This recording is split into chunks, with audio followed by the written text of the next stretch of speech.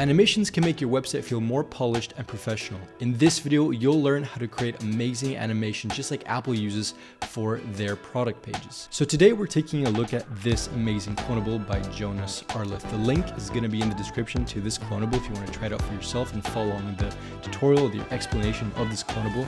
But without further ado, let's jump right into the Webflow file. So on the left side here, we've got all the layers, right? We've got all the different classes that we want to be looking at, which ones are actually animated and which ones aren't. So I'm going to take a look at the files here, and I'm going to start by going to the top one here and just seeing what we're working with. So we see that the position is relative, and as we go down, the text effect wrapper has a black color. So I'm going to move that into white, and then we see that there is still a black layer here. So let's go ahead and just hide this for now. So we see that we have the text here, the text that we're going to be using in this scenario. So we have almost like a mock iPhone website going on here, a mock page, but this is the text that we're working with. So the way that this effect works, to kind of explain it overall, is we have three main components. So one of those components is going to be the text, right? So that's just a regular text block or a paragraph in this case that we've added some text, we've colored it white, but that's pretty much it.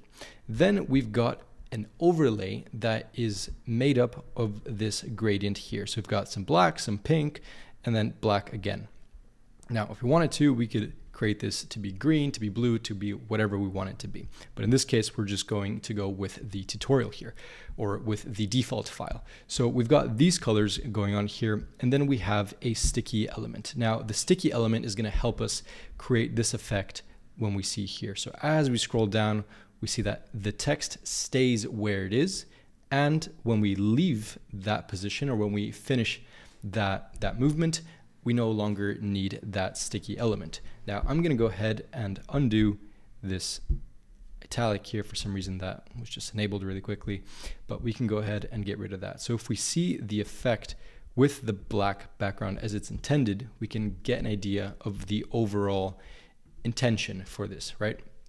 So the sticky element here, we've got 100% view height, and we can see that it's sticky with 0. So that's going to be sticking all the way to the top here, and we can see that by this blue line that's touching all the way at the body. And if we wanted to, just to see how this works, we can move this to 20 viewport height, which is going to be 20% of the total height of the viewport. And so as we see now, we have the effect is stuck to the top, but that doesn't necessarily make too much sense for us right now, just to see exactly how sticky works in this scenario. But to see how we can actually transform this animation to work for us. So maybe we want to change the text, maybe we want to change the colors, the animation, the duration of the animation in case you have a longer website, in case you have a longer page, something like that. Then we have to go into the text effect wrapper. So in the text effect wrapper, we'll see that if we click on it, there's a few different settings that we need to take into account.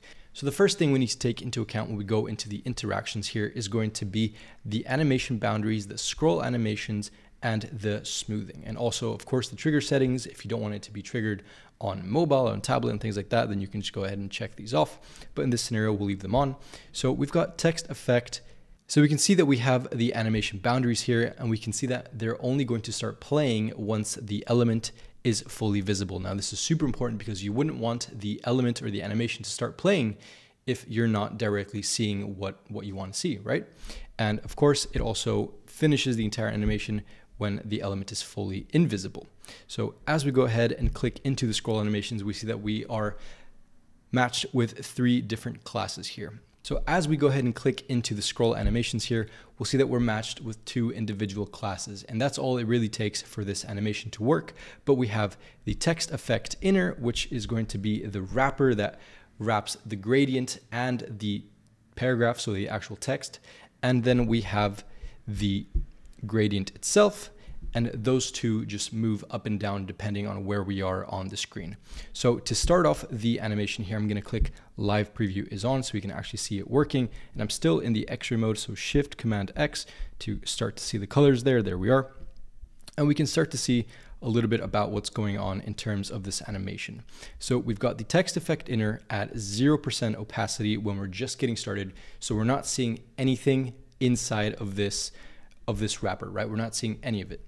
But as we start to scroll down and further into the page, we see that we want the gradient to start to move up in opacity. So we have 100% opacity as we're just getting started. And then the gradient is also at its start point, right? And then as we move all the way down the page, just like at 60%, or when we want it to be finished, we have the gradient that has moved 86% down the page. So we have the gradient that is moving, not necessarily the text block or the sticky effect, it's just the gradient that is moving up and down, and that is what's creating that effect. So we have a sticky wrapper, we have the text block, and we have the gradient that then moves up and down depending on where you are on the page. And as we finish our animation here, we also have the text effect inner, so the wrapper that goes to 100% opacity and then back down to 0 so that it moves out of picture. And we can clearly see that when we go ahead and move this to white, if I can find it. So we go ahead and move that into white. So we can see that as we start to finish the animation, the wrapper goes ahead and disappears. So that is great if you want to start adding more and more and more animations, just like Apple would. So let's go ahead and move that back to black so we can see the full effect here. But one important thing to notice about this effect is how exactly the overlay works for this. So we can change anything we want about this text, including, for example, what the text actually says. If we go ahead and click here, if I move this all the way up, we can go ahead and just double click on this. And I'm just gonna say, this tutorial has been great, just like that. And I'm gonna move it back into the inner. So we can see that if we go ahead and preview this, we have the same effect, just a little bit lower, it's a little bit faster, but we can see that we can start to manage any piece of text that we want in this, but it's going to be depending on the size of your breakpoint, the size of the screen, the animation, the duration, all of that is obviously going to be a big factor in this. And one way that this animation actually works is by this gradient. So you guys remember that I talked to you about this gradient, right? We can go ahead and change this to be pink, to be blue, to be whatever we want it to be. But the most important thing about this is the blending effect, because without this blending effect, this wouldn't happen. Now, there's a couple of different ways that we could do this, for example, with clipping. So we could clip just to the text, or we could have this dark effect that we have here. So the way that the darken effect works is it reads all the colors on your screen and it only shows the darkest colors. So the way that the darken effect works is that it reads all the colors on your screen, it compares them all, and it only keeps the darkest ones. So in this case, this is great for having a dark background. It really shows off the brighter colors here. This works perfectly for our animation. And if we want to see this be, for example, green or pink, we can go ahead and do that. So I'm just gonna go into this color here, and I'm just going to use the same one just a few different times so we can see this example. So right now it should be green, just like that. So maybe at the top it's still a little bit purple, just there. So we can go ahead and do that. Cool. So I hope that this makes sense on how you can accomplish this in your own portfolio. If you want to go ahead and copy this entire thing and paste it in your own project, then it's definitely doable as well.